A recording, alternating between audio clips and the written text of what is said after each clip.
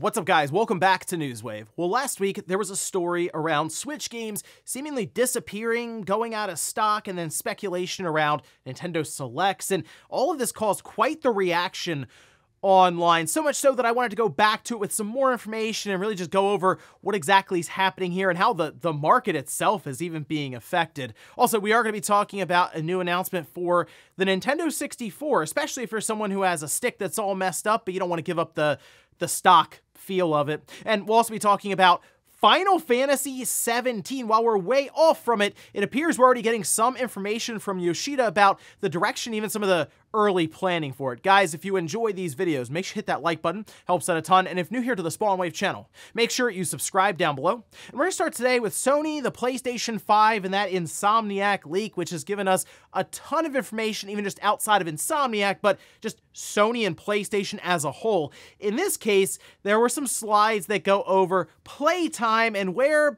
the user base is spending it with single-player games, multiplayer, free-to-play. There are a lot of options and sectors to explore on PlayStation, but we know the thing that has really pulled people towards the PlayStation 5 system, or just PlayStation in general over the last decade plus, would be those single-player narrative-driven experiences. Well, I can't show you the slides necessarily, I can just show you some different trailers here of games like that. But the interesting thing about the slides that leaked, it does show that a significant amount of people on the PlayStation 5 are indeed playing single-player games, which is interesting that Sony would have such a large pivot behind the scenes towards these live service initiatives. We don't know how far into free-to-play or anything they had gone. We just know that they were going after the live service sector. And I guess just if they feel like if they can grow the other end of the spectrum for them with a single-player side that's incredibly successful, they would be even more successful. But, I mean, there's only so much time in the day, so they have to understand that cutting out or cutting into their single player stuff might end up being the overall reality with these live service games. But at least good to see the single player offline games. They're still extremely popular on PlayStation, and we believe that will hopefully steer their decisions over the next 10 years or so for game development. Also, for fans of Battlefield who maybe didn't enjoy the most recent Battlefield game, although it has gotten better over time, but one big criticism had to do with the lack of overall destruction with the different buildings, something that I think was super impressive, even now if you go back and play it, for Bad Company 2. But it appears maybe they could be exploring that again in the next entry, as we can see this job listing that was discovered, this by Tech4 Gamers. It's for, as you can see here, a VFX director saying we are looking for a senior 3D artist like you to help us create the most realistic and exciting destruction effects in the industry. So I think that's something that could really set the next Battlefield apart, are just destructible environments, buildings, the whole thing. I mean, take that to the next level, because that's still one of the most memorable moments from a first-person shooter for me, is being in a building in something like Bad Company 2, and it getting hit so much by tanks or even just people with, like, rocket launchers that the entire building would come down and just annihilate everyone in there who may have been camping. It was a really cool way to maneuver the map, even exploding through walls anywhere. So I hope that is something that they have planned out maybe for the next Battlefield, and I'm still trying to figure out when that would be. It seems like it could still be years and years off, but I like at least what I'm hearing from this one job listing. Here's hoping there's much more of that when we get towards its release. Oh, and we did get a really good Humble Bundle that popped up. This is for our awesome Games Done Quick, and you can see the bundle here. This is $10, and it'll get you 8 different games. So we have Bayonetta, Borderlands 2 Game of the Year, Celeste, Sprawl, Bloodstained Ritual of the Night, Astalon Tears of the Earth, and Sonic Adventure 2 and Sonic Adventure 2 Battle. Now, this would be accessible on Steam, so keep that in mind. But hey, if you have a Steam Deck or a ROG Ally or anything there, this would work perfectly for that, as basically all these games should work really well on there, especially the Steam Deck OLED. Fire up Bayonetta and push the frames up on that one with the higher refresh screen there, or the ROG Ally. So pretty good bundle to look into. $10, get some pretty solid games. And guys, with some of the quick news out of the way, let's get into the bigger stuff. Let's start right away with the situation around Nintendo and these Switch games that are disappearing, going out of stock, or even going out of print. Well, there is a bit more to the story, I feel, but we're at the wait, I think, for whatever it is, Nintendo Selects, potentially, or just rebranding it for the next system that might just be 100% or 98% will say backwards compatible. Why not rebrand them with the Switch 2 logo so it all fits in nicely? But we can see this list. This was posted up by Nintendo, who's been following along with this as they, of course, give stock alerts for different sales. It makes sense that they would be paying attention to just overall stock on places like Amazon. But the list that they've included, these are all games that seem to be coming up out of stock or just not available. So, I mean, you look at the list, that's pretty lengthy. I mean, Paper Mario, The Origami King, Metroid Dread, Xenoblade Chronicles 2, although that has gone in and out of stock and seemingly print over and over again now. But the one that really caught me off guard, I feel like, was Fire Emblem Engage. That's not an old game, so it'd be odd if that just all of a sudden disappeared from availability, but a lot of big first-party Nintendo games that continue to sell well. They're evergreen titles.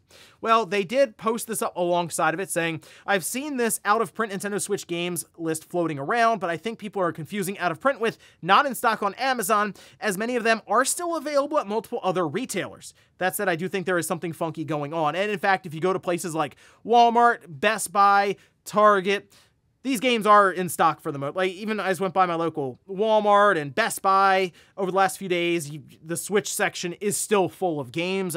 For how long at retail, who really knows based on what's kind of happening behind the scenes at a place like Best Buy with their own physical media. But I also did look around somewhat on eBay, and there does appear to have been an attempt to push pricing up on some of these games, which can only tell me that, like, for example, Paper Mario, someone was trying to sell that for $100 or so, and they had several of them as they sold 12 or 13. Donkey Kong Country Tropical Freeze, Link's Awakening, Pikmin 3 Deluxe are all games that also seem to see a mild price bump over a couple of days, then it kind of settled down. So I do think that may have been a bit of FOMO or people getting really concerned that they're just going to miss these games being new, or we'll say the original copy, right?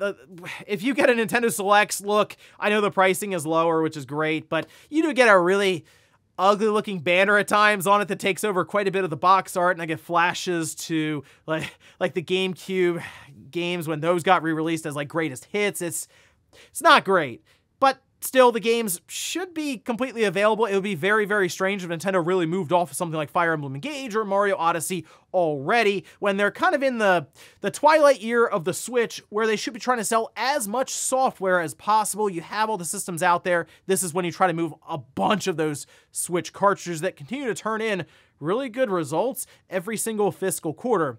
But as I looked around a little further, retailers like Walmart are actually discounting these games brand new. For example, Yoshi's Crafted World is $40, and many other first-party Nintendo games, the same deal. They're marked down $20. So I don't know if I would run out and just start buying every single Switch game. I mean, you can if you want, obviously, but I don't think that should be the result of the potential for these games never coming back. There could be a number of things happening behind the scenes that we're just unaware of, and yeah, it could result in Nintendo Selects, but it could also result in these games just all of a sudden showing up again on places like Amazon or in retail stores where they're sold out. So don't get too crazy with it yet. We'll wait and see coming up what happens, and then we'll deal with, I'm sure, all the scalpers on eBay looking at you, Mario 3D All-Stars. Next up, let's talk about the Nintendo 64 and an interesting new product, or I should say new replacement part.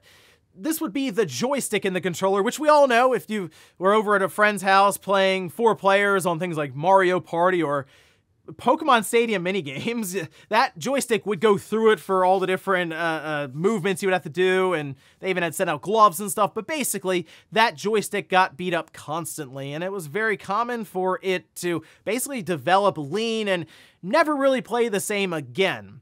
Well, you could replace it with a third-party stick, but the quality was terrible, and most of the times it wouldn't even track correctly or as well as the stock one, and if you replaced it with the GameCube stick that was really cool at first, you would soon realize the travel wasn't correct there either. Well, that leads us here, which we can see this posted up over on Twitter. This is from Rocker Gaming, who says, over the last year, I have taken a break from content creation on YouTube. I want to take a break and tackle a big problem in gaming, a problem that couldn't be easily solved without time, effort, and dedication. This is Project Renaissance, and a Nintendo 64 project, which you can see it here. And this is pretty impressive what they've really gotten into here for what's essentially a joystick in a controller, but if you look at it now compared to the joysticks we have currently, pretty unique, right? And in this case, it appears to be modular, so you can change out different parts in it. For example, they mention the nib can be replaced with a 15-cent off-the-shelf component, the bowl insert being replaceable, and use of threaded inserts to secure the parts. But it extends further because this is 2024, not 1994.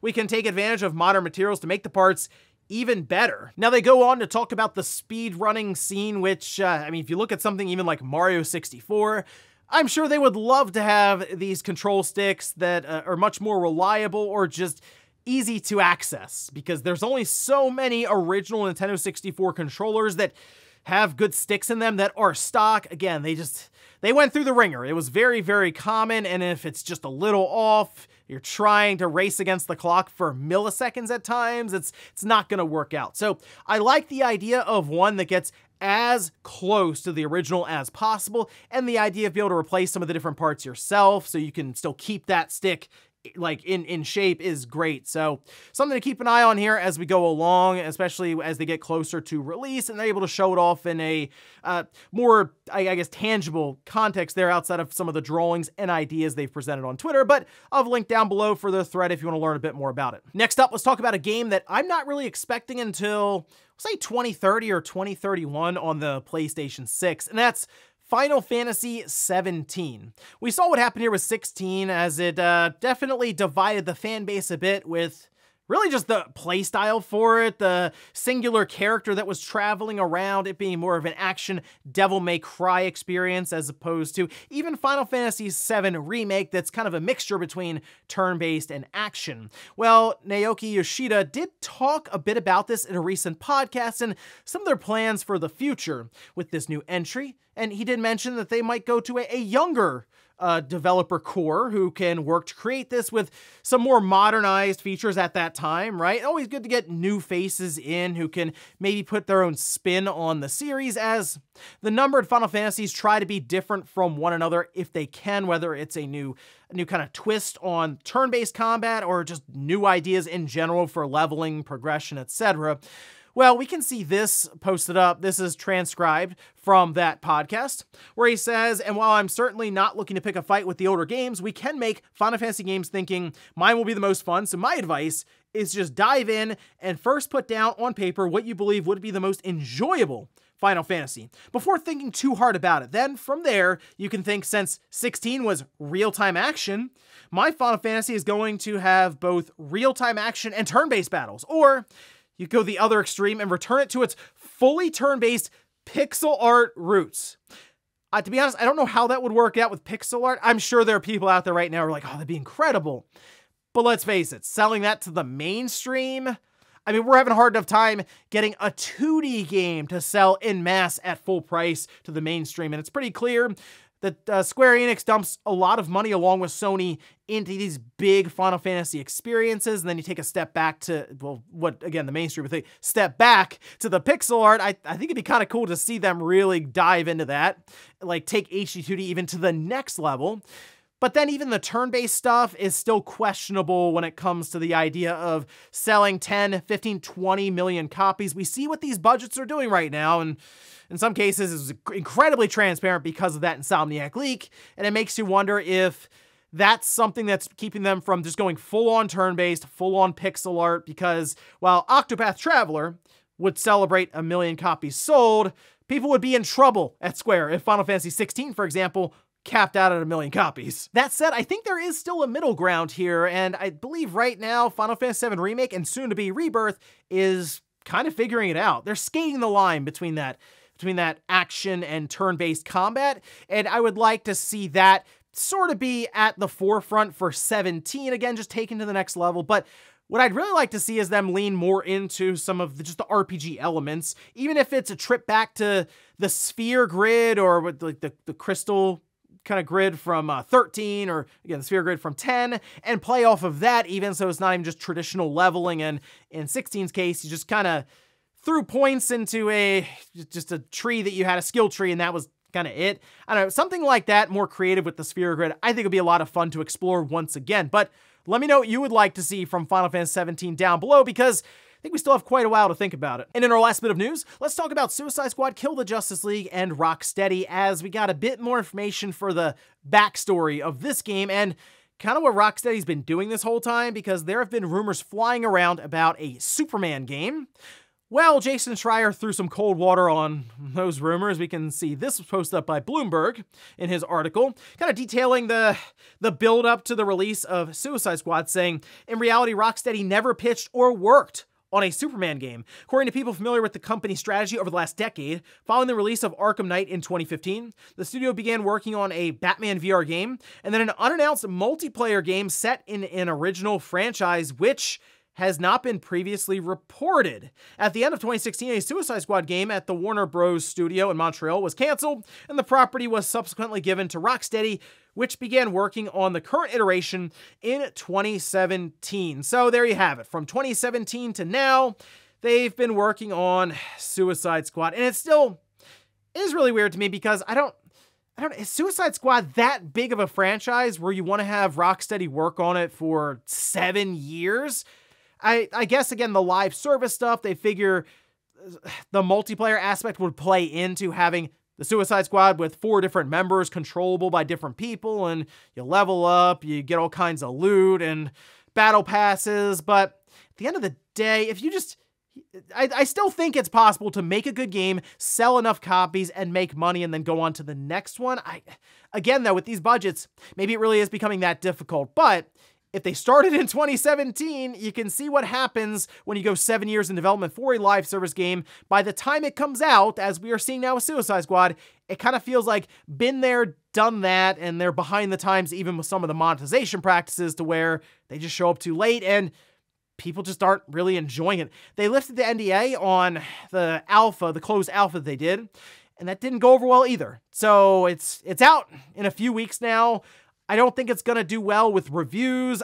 I'd be shocked if it exploded online in terms of player count, because outside of the story, I don't know if enough is there to grab people and pull them in, especially with something like Suicide Squad, which, again, I know there are fans of, whether it's the movies or the comics or whatever there's the intellectual property itself. I just don't know if there's a mainstream audience that's ready to tackle it and be excited about a live service game that could potentially last years and years and years. This might be Rocksteady's last game for quite a while, and in fact, it might be their last game completely, with some of the heads of the studio even moving on as we went up to Suicide Squad's release. But wow. Would you have liked to have seen Rocksteady attempt a Superman game? Because I think I'd be much more interested in hearing about that right now than what I've seen with Suicide Squad. And before we go to the comment of the day, we're taking a look at the poll that I posted up yesterday. We're asked, how would you like to see Final Fantasy XVII combat handled? It's almost a complete split between full action and full turn-based, 23 and 24%. And then the majority of people voting right in the middle there, mix of action and turn-based, sort of like Final Fantasy VII Remake. And I will say, right now, I'm incredibly excited for Final Fantasy VII Rebirth. Every time they show it, it looks better and better, and it is playing into that action combat with the turn-based elements and party commands and all the different interlinked skills that are happening on screen. There's a lot happening, yes, and it is over the top at times, but it just looks fun. So, I mean, yeah, if that works out with Rebirth, yeah, I would love to see them continue to push that along and advance it further, and eventually end up at the next big numbered Final Fantasy with like the perfected system between action and turn-based. And we'll finish up with the comment of the day, as you're seeing here. This is from Josh, who says, I was so impressed when John actually pronounced Neon Genesis Evangelion correctly. Must be that Toonami history. I've actually never watched Neon Genesis Evangelion. I've seen it on places like Twitter, just social media in general, when you're scrolling through the different GIFs or clips from the show. But what ends up happening with some of these different properties or even names, for the show, I actually look up as best I can how to pronounce some of this stuff. Just some preparation work, I promise, does go into all this. Sometimes I can't find anything about pronunciation. I just wing it. In this case, though, it was pretty easy to find how to pronounce Neon Genesis Evangelion, so I can surprise some of the listeners out there. But yeah, Toonami? Yeah, I was on board with that one, but I mostly stuck with Dragon Ball, Reboot, Gundam Wing. There was a lot of good stuff on there. And ladies and gentlemen, that's going to do it here for Newswave. If you enjoyed this video, guys, hit that like button. If not, hit the dislike. Leave comments down below about everything we talked about here today.